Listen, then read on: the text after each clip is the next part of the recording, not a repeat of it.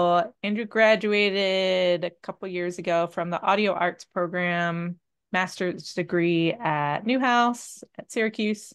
And uh, he like had a lot of different interests. He was into post-production, he was into being a musician himself and engineering. I don't know. You had like a lot of different interests. And then, Jack of all trades, master of none. yeah. And then you went to LA. Did you do the immersion? Yeah, I did the capstone, not the capstone, the benchmark trip Okay. out here for a week, and then I got an internship through. We can get through all the bio Okay. stuff. So yeah, so the 1 year program, they do a trip in the middle to go to LA and figure out if they like it, music industry and all that kind of fun stuff. So he, I guess, liked it because he's out there now. So A bad place to be. Andrew's here to tell us all about what the music scene is in LA and hopefully get some like new ideas from you guys on what you guys are interested in so he can go find these artists for you and they can be the next big thing. 100%. Should I just hop into the presentation? Sure. Awesome. We'll get all the oh, this is rainfall. So this is less important. Why am I only on rainfall? Give me a hot sec.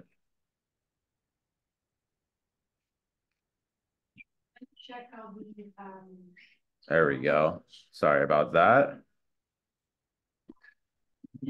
All right.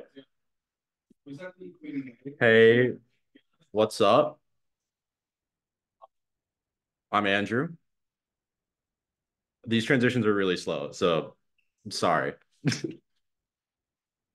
As Shanna said, audio arts 22, graduated, moved out here. Um, the transitions will come. So you might be wondering, like, who am I? Who's making this presentation? I'm the guy who made this presentation.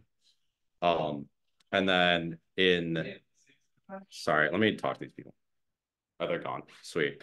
Uh, I got my undergrad in music recording and technology at Youngstown State University. Did that, did a bunch of like weird recording projects, recorded orchestras, recorded like jazz bands, and did a bunch of like indie music in the Midwest emo scene and the noise scene out in like Pittsburgh and Cleveland. And did that for a while. Then I took a gap year where I lived in Florida doing like hot air balloon pilot, valet, worked at a restaurant full of sharks, bunch of weird different gigs down there, and then ended up at Syracuse, did the audio arts program and really enjoyed it. And that's where I landed the three internships that I did. I did the DASIC internship, which was like AI algorithm that researched up and coming new artists and tried to hit trends before they actually like popped and researching them. Um, I worked at the Ogun Lessie group during the summer after Syracuse, and that was they managed like Young Thug, Yeet, Mariah the Scientist, and Charlie on a Friday, and a few other artists. So I worked just interning and learning about the industry through there, and then also Position Music, which is a publisher up in the Valley of LA, and they do a bunch of more sync-based music, which was uh pretty fun and exciting. And I got to work with like artists like Zwei and a lot of listening to songs. By the way, if you have any questions throughout any of this, feel free just to throw it in the chat or to get something to get my attention, and we'll this is very just like fluid. Whatever happens, happens.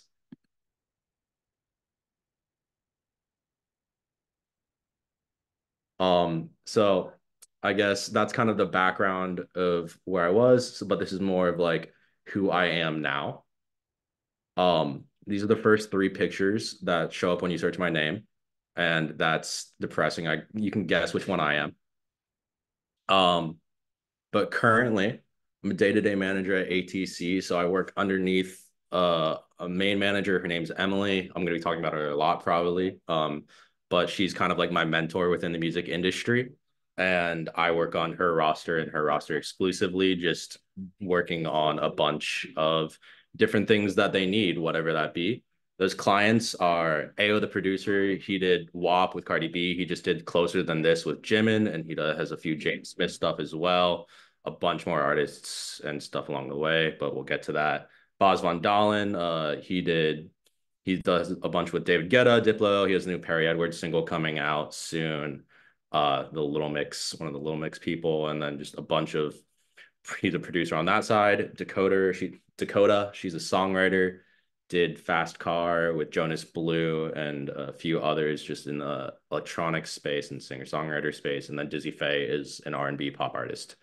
On the side, I also work with like Petie and Drauve, who are two like LA-based indie artists, just kind of working the scene. But I work with them kind of like outside of ATC, just working with them and building up indie rosters because I love the indie scene so much.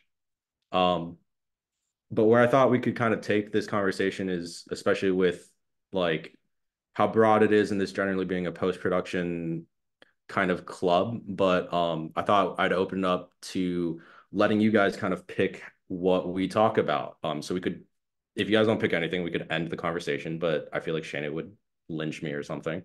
So that'd be fun. But we could talk about like how I got the job I have, moving to LA, getting into the scene, day-to-day management. We could talk about art if we want, how creatives can build teams, so like artists getting management, publishers, etc. General knowledge, like am I saying words that you don't know? Like, do we want to talk about those words and figure those out? Admin side, producer, songwriter, artist agreement, the creator economy, which is a fun little buzzword. Or you guys can just like ask any question you want and see. So I was planning on just like going on a rant kind of about any of these and seeing what happens. So if anyone is anyone interested in any of these particular topics?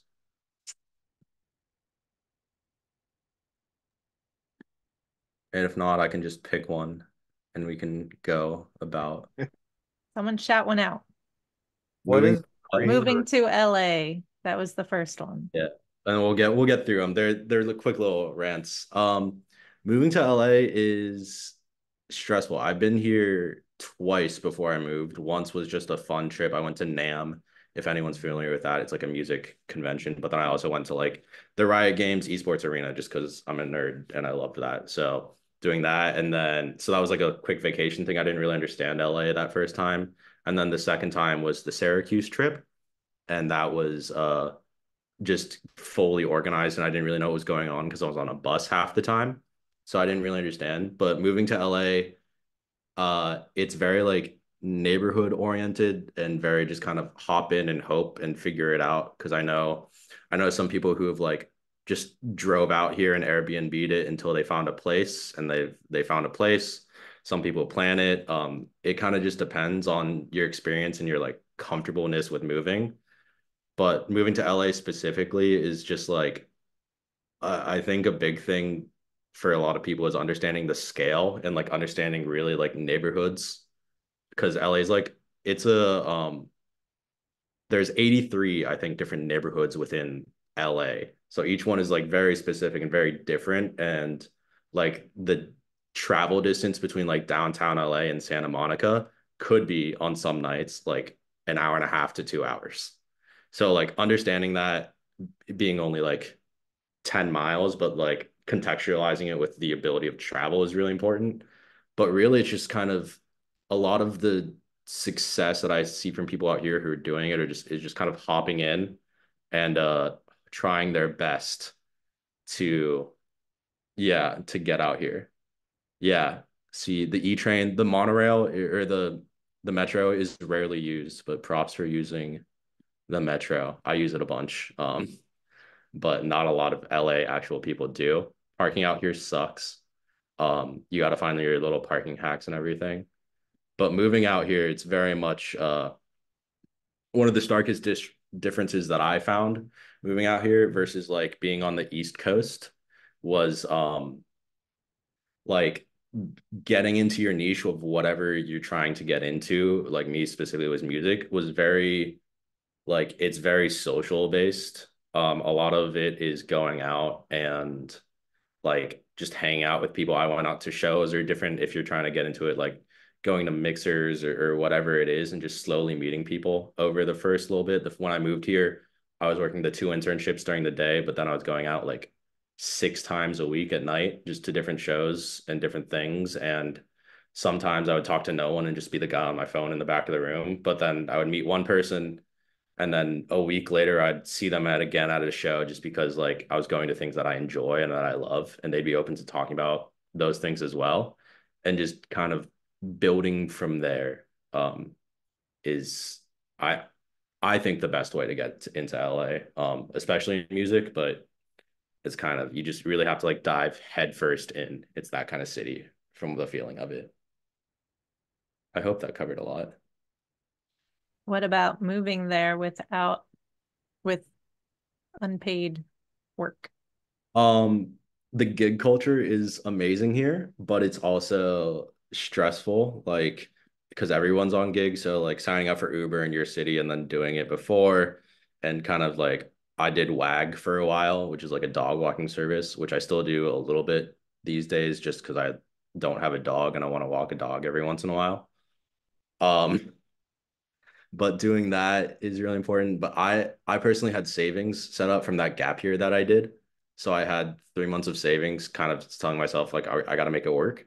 And luckily I did, but it's not the most realistic thing unless you really believe in yourself and you really just jump in and try really hard. And then at the same time, like the day I got my job, or at least an inkling of that I was going to get the job with like a salary and surviving, was the day I had an interview at like Mendocino Farms, which is like a sandwich place, to work their cash register. So it was like it is very close to being flip-floppy of like making it or just being stuck at like Subway.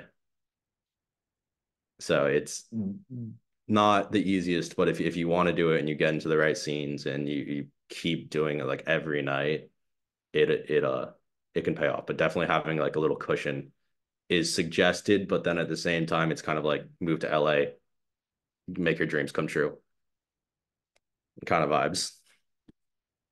Are there any other questions on moving to LA, or should I just keep following the chat questions? And you guys can feel free to just like talk as well. I feel bad when it's just me ranting. Yeah, the next one in the chat was from Kimberly. Oh, amazing. How do you choose an artist to support or manage? Um, it's literally the best way to kind of describe it is dating. Um, I'm gonna stop sharing for now just so we can all talk. It's literally just dating, and it's tough because you're getting into like an insane relationship with someone where you are their person and they're your person. Like, depending on how you work, like they're trusting you with their art, and that's very important. So then like really being like, okay, do we get along personally? Do we hang out outside of just working? Like, what does that all look like, and how do you feel within that? And can you bring up like the tough stuff? But then it's also helpful that like you really have to show them that I like the client is the client, and I'm always fighting for them no matter what. I'm always fighting for like the best thing to happen, but always really fighting for the artist. But really it's just kind of like personal taste. The two acts that I work on the side, that are like my personal projects, like petie and Drauve. I'll send out a link to them eventually. But they're like, I met them both on TikTok when I was a student at Syracuse, and then I moved out here and met them in person. One PD, I ran into her at a show just randomly, and getting in the right scene. And then I met her. I was the first person to recognize her off TikTok. And then we slowly built a friendship through that, and talked more and more, just being at different shows together. And then Drauve were the first people that put me in contact with like the first show I went to in Los Angeles. And then I started talking more and more with them, and then we just started talking creatively together. And that's kind of how it started. Like if I found someone on TikTok or Spotify that I really liked, but I didn't know them, I wouldn't be like immediately like, I want to manage you. I'd be like, hey, let's be friends and see what happens. And just be like, okay, cool. You're doing something cool. I'm doing something cool. Can we do something cool together? Or is it more of just like it doesn't make sense because it's all personal preference for that. And then also it's like an artist, you don't really want to reach out to people too much. It's more you want to more nowadays it's get discovered by people, and the people in the industry are always looking for stuff, so it's figuring out how to get it in front of their eyes without really telling us that you put yourself in front of our eyes.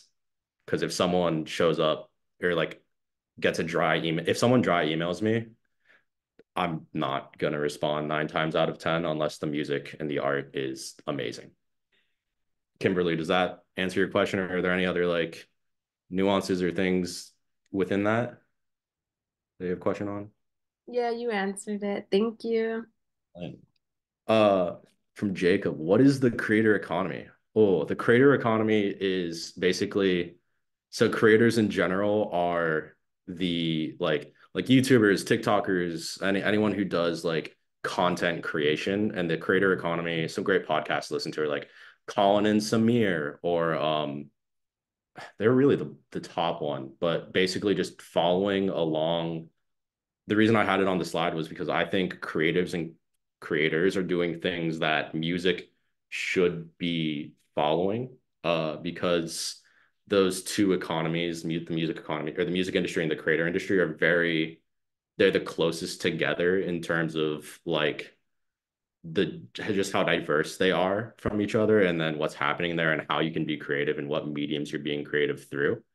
I think those are super similar in terms of like how fast you can go. So keeping an eye on other industries, whether it be TV, film, the creator economy, like Twitch, YouTube, TikTok, and what those people are doing, and applying it to music is something that I very much follow. But I hope that explains creator economy. Definitely check out Colin and Samir. They're a YouTube channel that does a bunch of podcasts, but they did one with like Mr. Beast's manager from Night Media, and they just bring on YouTubers to talk about like the business side of it and how they approach like deals and everything. And I think it's really, really important to pay attention to, especially with like new media moving and understanding all of those spaces, because they're the ones who are doing it. So we need to pay attention to them. Uh, Jacob, that work for you? Yeah, thank you. Brilliant. Hayden, how creatives build teams and the noise recs. I don't have any noise recs off the top of my head. There's a hyper ska guy called Eichlers out of the Bay Area that is amazing. But that's the closest to I have to noise right now. Unfortunately, it's been years since I've been in that market. Um, but how creatives build teams, it's a lot of that kind of dating phase, and like being in the scene that you want to be in, and then building from there. It's really sick to just be a part of the scene and work with people and hang out with people, and then eventually it might make sense to hop on. But I think the best thing a creative can do, especially right now after like all the TikTok stuff has kind of slowed down a little bit in terms of how artists blow up, is just like do really cool things and consistently do really cool things, and then you'll have people kind of reaching out and being like, wow, I really like what you're doing, very excited for what you're doing, let's see if maybe work together. And then it's the creative's job to kind of act and date them a little bit and be like, okay, are you someone who's just trying to use me because they're cool, or are they someone that you actually really fuck with and you'd like and you want to work with them on like a personal level? But the best way to build the team is to just do cool things and people will come eventually. And then actually how to choose them is really important, because you could have a label be like, hey, we want to give you a record deal and we want to like develop you. But it's like, okay, why why are you taking that label deal? Are you taking it because they have the industry know-how and like how to build you up and everything? And or are you just taking it because there's a big number and we like money? Like what are you giving away for that? You're giving away like your copyright ownership. So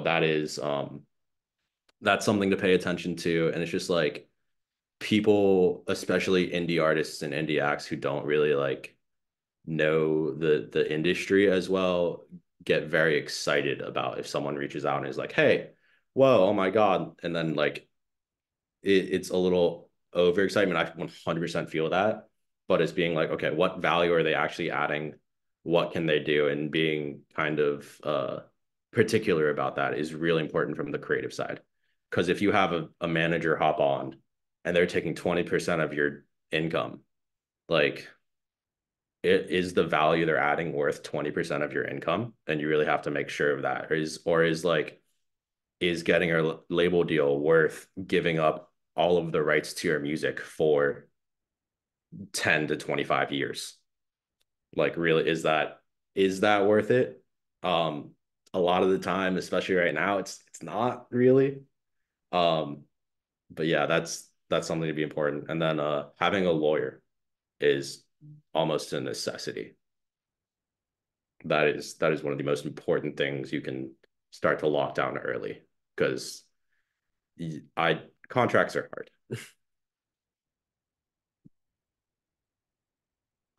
Hayden, does that work for you?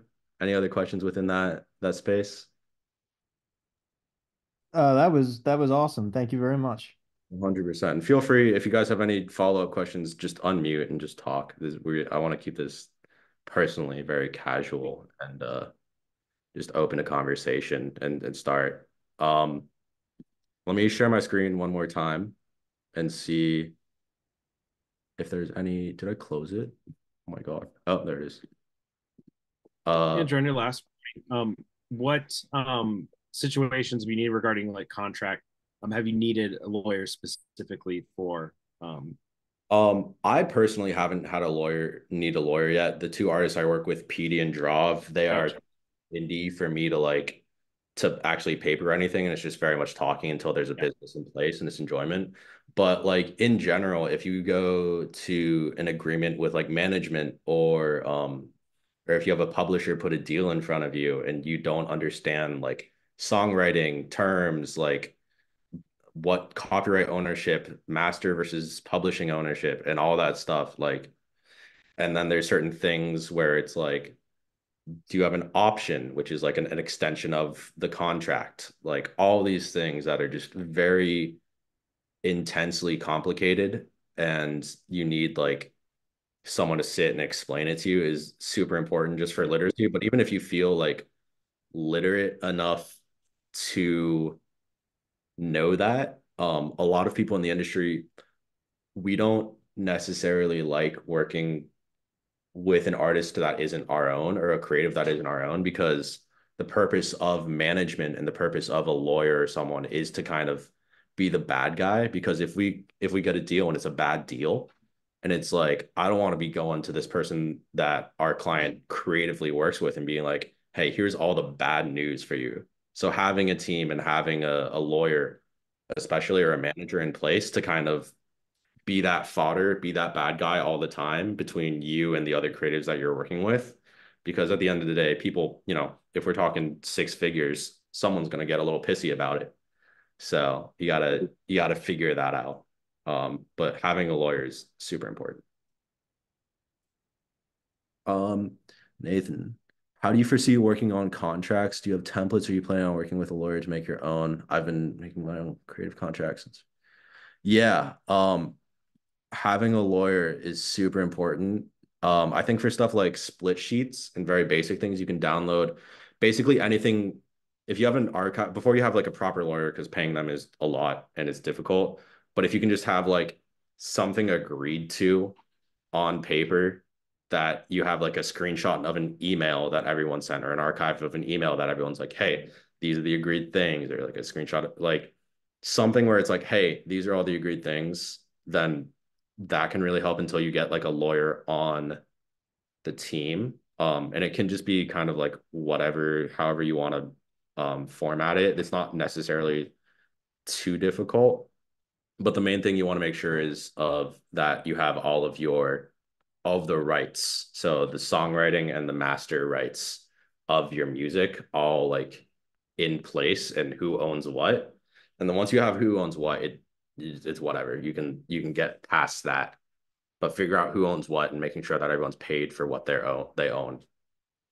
If you have those before you bring on a lawyer, the lawyer will love you. But if you don't, then we're going through a bunch of admin stuff right now because some people that we brought on did not have that, and it makes your life very hell.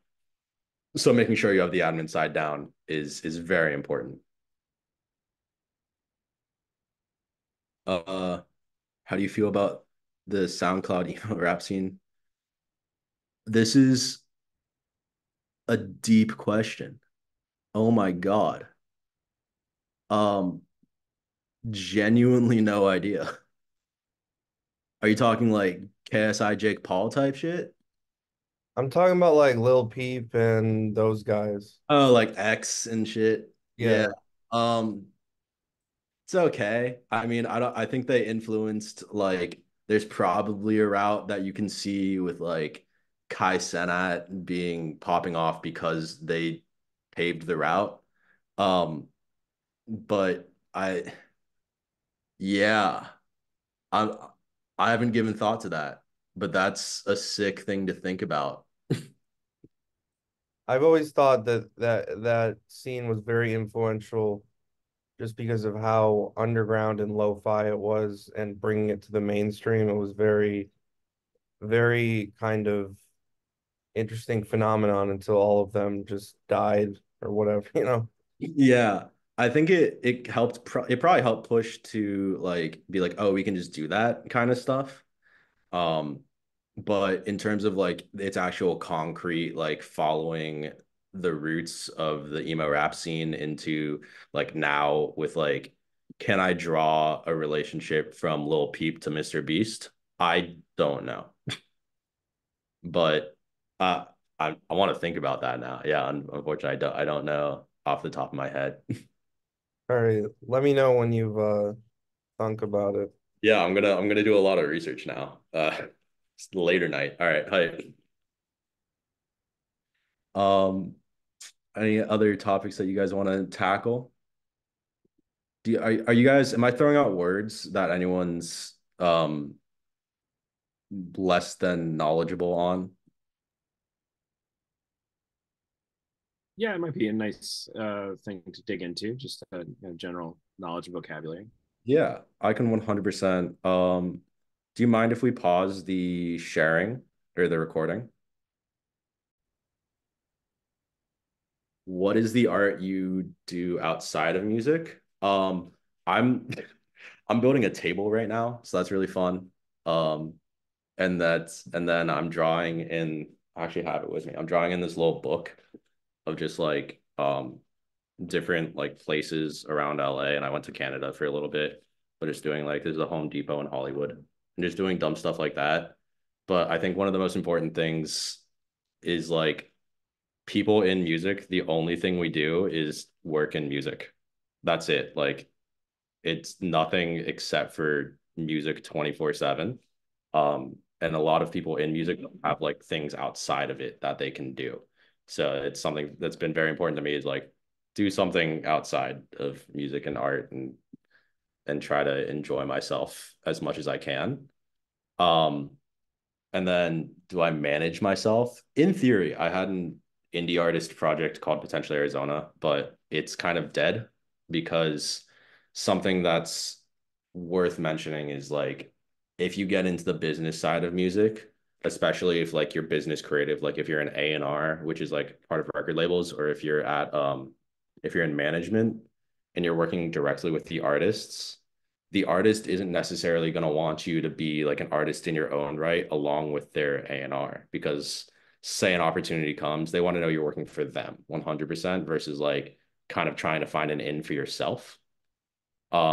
So balancing those for anyone who wants to get into like management or A&R specifically is being like, okay, stepping away from the music creative, and I still have like fun little avant-garde projects here and there. But in terms of pursuing music professionally as a thing, that is something I've fully not given up on, but like tabled and that not an active thought in my mind on that side. Um, do you feel that creators themselves have become commodities alongside adjacent to their art due to the parasociality and direct consumer branding inherent to social media? Yeah, 100%.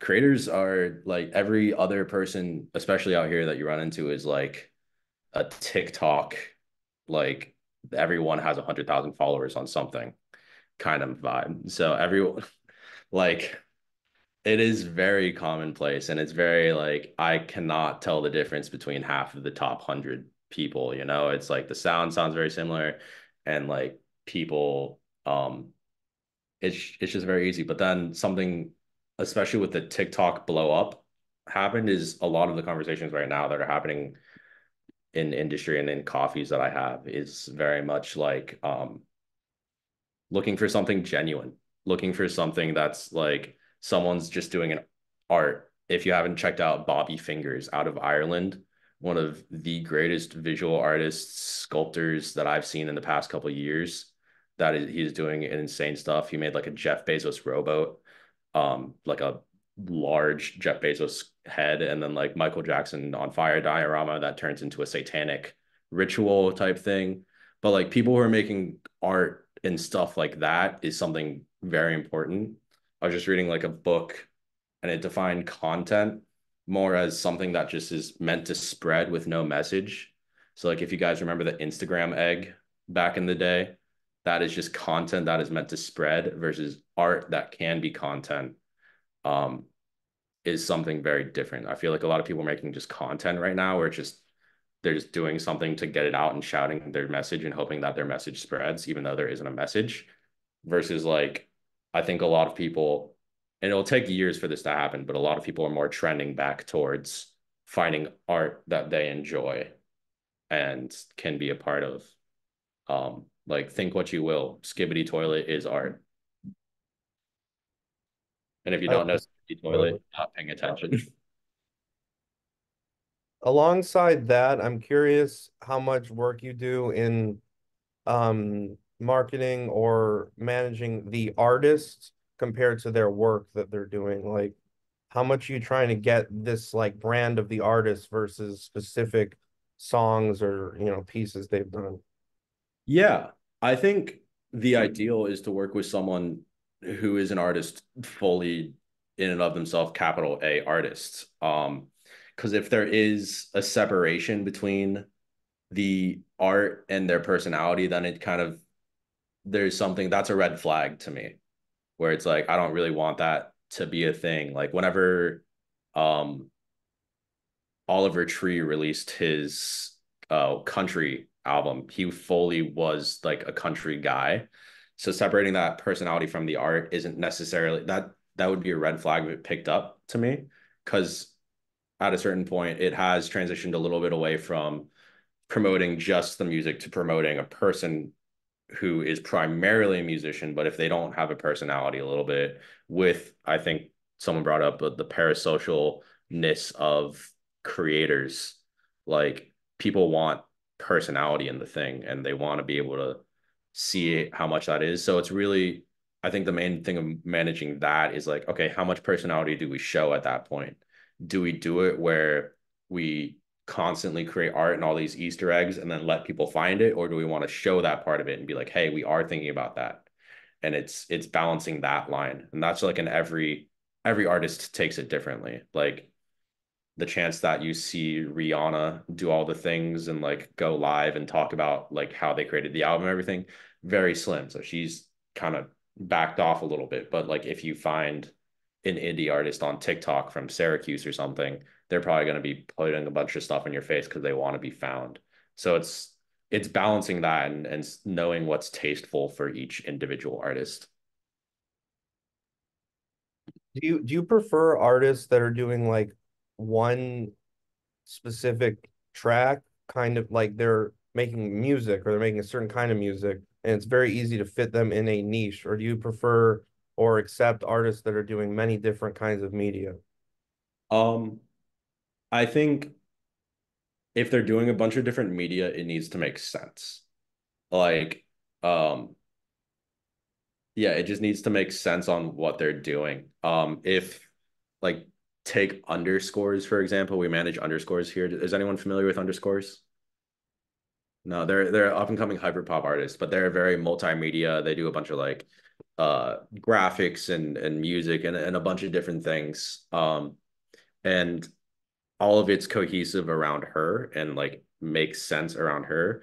But if someone's doing a visual piece where they do country, but then it's an old like hard style techno visual, and it just like doesn't make sense unless they really lean into it. So just definitely, I think cohesiveness is the main thing that needs to come out of it if they're doing multiple things.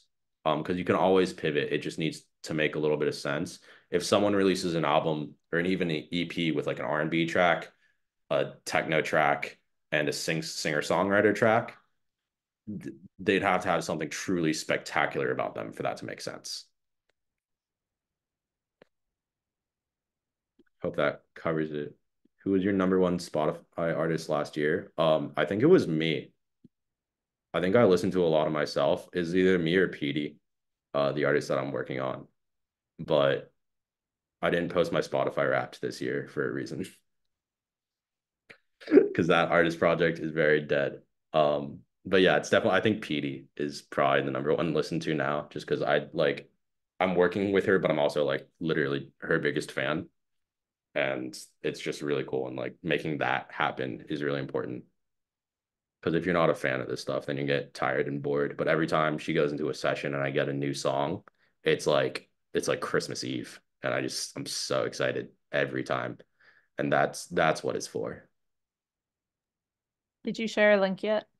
Oh, I did not. That's awkward. PD is amazing and definitely like finding and sitting and really figuring out. We have a lot of like late night talks of just like, okay, how do you want to be an artist? How do you want to pursue this? And then like logistically, what can we actually do? But I shared PD and then I'll also share Drauve. But we're working with very small beans right now, in terms of like clout and whatever. It's very small beans, but I think it's some of the coolest stuff. And so the amount of beans doesn't necessarily matter. So this is someone you're managing outside of your job, Yeah. right? PD is So how does that work? Drauve. Is that a conflict of interest? Is that Yeah, it's very much a conflict of interest because if you work at a company, they are not an ATC artist because rosters for companies are very important and the aesthetic of those rosters. So they have to fit in with a certain like uh a certain vibe. So I work with PD and Draw, but very much exclusively outside of ATC. And then eventually, if they start making enough money and makes sense for them, but yeah, have a good one, Ryan. Uh, why do you feel that an artist has to be cohesive in their work? Have you had examples of your clients failing to reach an audience because they cannot easily be marketed to into a single niche? Why can artists not be pointed towards multiple markets? I think an artist can be pointed towards multiple markets, but it just becomes really difficult, especially with like algorithmically and where they're pushing. If they're It depends on where they're pushing, because if they're pushing in TikTok, um, then it's difficult because the algorithm, they're going to be posting one thing one day and another thing another day, and they're not going to really like under the algorithm's not going to understand where they're landing, and it's going to just try to push one thing to someone else who doesn't want it, and it's not really going to get to where they want to go versus like an artist who's kind of tackling a niche or tackling an aesthetic. That's something that where someone people of like minds can kind of flock to them, because like realistically, if you're a capital A artist and you're just doing different things, ball out, I don't care. um that's amazing, and you're exploring mediums and getting an amazing fulfillment out of that. That is one of the coolest things in the world, and I highly encourage that. But if you want to make money from it, I it's just kind of the way, like unless you're a generational artist, then it's difficult to do that. I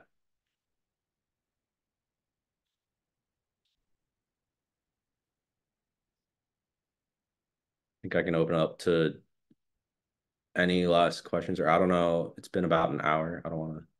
Yeah, I'll ask my Yeah. question.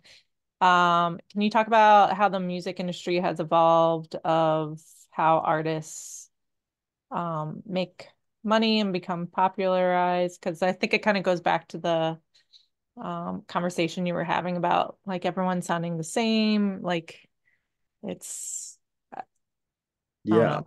You kind of have like before it was you build an artist and they get gold records and platinum and whatever, and they have sales, and now everyone can potentially listen for free. And how does that work with ad money and clicks and all that instead, and less about the album and more about a song release and all You that. have to be very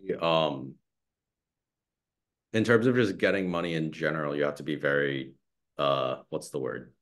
Diverse about it. Like with our artists, a lot of the income is touring and then merch sales and then brand deals. Like not a lot comes from the music, especially once they're at a level where they are getting the touring, brand sales, and music. Like the music's making a decent amount of money, but then it's also split up amongst their labels taking a cut, management's taking a cut, however many people worked on it, they all get a cut as well, and it's usually a hefty chunk. Um, and then like all of those are diluted. So the music itself is making, you get 100 million streams, you can make like a quarter mil or something just off the streaming or whatever. But then if that quarter mil is then split up amongst, you know, 200 people across the whole thing, or however many are different on each team, like the actual amount that the artist gets is like 10%, 8%, depending, unless they're like a big name artist and they can kind of swing around their ego like that. But it really just depends. Sorry, there's a second part of that question I completely lost. I think the shift in like full album To like to singles. singles. Yeah. Yeah, that shift has been TikTok's done a lot with that, and just the way that people blow up. That shift and transition has been a lot because the theory is at least that like attention spans have gone really down. So then the ideal way to build an audience is to have a bunch of different touch points. So if you release a 112 song album in a year, that is a one moment where people will recognize that you are a person and maybe go listen to their art. And like if that's the way you can convince a stranger. But if you release those 12 singles across a year, once a month, you create 11 more touch points with your audience where you can be like, hey, look at me. I'm a person. And then they might then convert to a long-time listener and fan. But that's kind of what has driven a lot of that transition. And then from that, the algorithms, early TikTok was just like you post and eventually it'll go viral and someone will look at it and someone will see it. And then that then led into record labels really paying attention where they spent their money and did and publishers and everyone really in the music industry didn't want to spend money unless it was proven, because it's so easy to prove yourself online, or not easy, but like people are out there doing it and proving themselves online and gaining a large audience without that marketing spend. So if record labels don't have to take a risk on like a new artist, and they don't have to take anything to like build up followers, or because it's all built in and they can just sign talent that already exists out in the world, because they self-started, then they don't have to. And that's just economically the smarter decision for them. So that all kind of led into an insane snowball. And then it just started creating a bunch of content and a bunch of people who are just like just making a fun little TikTok song. But then we're seeing a lot of them flame out and not really become legacy continuing career artists. They just had that one thing. And then now there's a bunch of artists that I can think of that from like 2020 just are not doing the same thing that they would have done, because they just like got on a label and then disappeared from the world. So that's another thing of being like paying attention to building your team is very important because if they don't offer something that like you really need at the time, you probably don't need it. I have another question. 100%. Uh, what's your hot take on physical media? Is it coming back or what do you think? Um, oh, that's something I forgot to tackle a little bit on the artists doing things, but the economy sucks right now. People aren't putting money into things. And for physical media, it takes money to do. So on like a large scale, if you have the backing and you have a distributor and you can do it, or if you're going on tour, it makes sense. Have CDs and vinyl. Vinyl's coming back right now. There's a lot of people open and like making vinyl is pretty easy right now. It's expensive, but it's easy. But you kind of have to balance that and be like, okay, if I want to do a run of like 100 vinyl for this, how much is that going to cost me? You got to do it upfront. If you got to do pre-orders, then like you got to have a relationship with whoever your distributor is. But I think physical mediums are more as an experiential thing than anything else. And if you can build up that experiential part, then that's amazing. But if you can't, then you just kind of got to do like cost benefit analysis and be like, is it worth it? Can I spend a night making 20 shirts with my friends for the next show? And then that's really fun versus like doing a whole distribution pipeline thing is you got to cost benefit and just really make sure that it's worth it for you at the end of the day. But in Well, I terms of, think, oh, sorry. sorry, I was gonna say like in terms of like sales and like how that works, I think it's very much uh just going down, but it might be coming back up. K-pop's kind of weird with that space, and that's the main driver. Yeah, I just have seen a lot of people get frustrated with streaming services for video content that get rid of their stuff before they even watch it.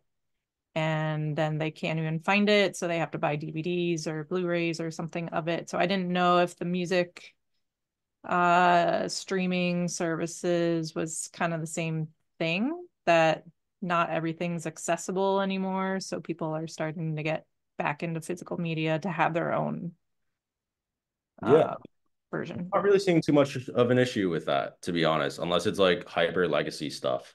Um, it's not really an issue. I mean, there's the only thing that I can think of is like the recent Kanye album is being taken down just because there's a bunch of like random stuff with his distributor. But like even then, that's Kanye, like shit's gonna happen with him. But we're not really seeing because like in like the video streaming world, they keep a rotation of what's on to kind of keep it fresh. But like someone's not gonna take off their album off Spotify to like hope that people go find it like nine uh, I don't think that's ever going to be a thing. And if it is, then someone's doing something insane and I'm going to watch it and I'm going to be very excited, but I don't think it's going to happen. Um Jacob asked, what do you think the aesthetic roots of hyperpop are? Um it's just exploring new sounds. Like I think something that's really important, especially in music, is like we haven't heard a new sound since like 2014. Like the last new thing that really happened was like dubstep in terms of like sonic aesthetics. Hyperpop is like new-ish, but it's still like a play on pop. It's not a new genre, but I think something a lot of creatives in general are looking for is to create something new, and that's something that everyone uh can resonate with. So looking on like how do you create something new, and that's what built up the hyperpop era in terms of like aesthetics. It's a bunch of 16-year-olds not knowing what a compressor is and just like not knowing like technically how to do it right. So then they just did stuff until they liked how it sounded. Um, and then built off that. But it is very much just like hyper, the prefix hyper in front of any genre, you can put it there, and it's just like an elevated, heightened version, Gen Z, um, Gen Alpha extent of that. But yeah, it's all in the interest of exploring new sounds. And you'll probably see more and more artists doing that. And the blurring of genre is something that's very much been existing in the past like 2 years. When you say new sounds, do you also mean like literally like in the songs, like especially with uh earlier on dubstep and now hyperpop, the sounds are literally like non-musical sounds. Like they're like, I mean, they're like 100 gecs. A lot of their samples are literally just like random, like a water drop or like a car horn or something like that. Do you kind of mean that kind of thing too? Yeah, 100%. I mean, you can, if you really want to get into the art of it, you can track it all the way back to like the aesthetics of John Cage and like, okay, what exactly is art and music and like what is all that stuff. Music is at the end of the day just like sound over time with meaning. So, sure. Sorry, I'm moving. I need a charger. Oh, well, if no one else has any other questions, You have to get back to work. I don't have to. I don't really want to, but I think I need to. But yeah. Feel free if you have any other questions outside of it. Oh, I had my contact information is here. If you need to screenshot it or anything like that, feel free to reach out. Um, and yeah, just hit me up if you have any questions on anything in general. Really appreciate taking the time and letting me come on here. Thank you, Andrew. Andrew? Thanks, Andrew. Thank you. Yeah, thank you very much.